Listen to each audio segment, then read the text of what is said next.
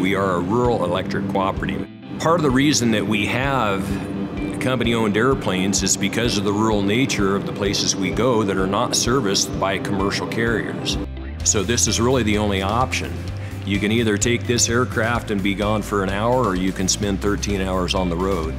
So there's a high value for that, because we can take what would otherwise be a 3-day trip, turn it into a 1-day trip, make it safe, make it easy for them to be home with their families. We were very kindly granted a safety award by NBAA, 60 years. And going without accident, incident, or violation for 60 years is a big achievement. That was our predecessors, and we're grateful for everything that they left behind so that we could continue that.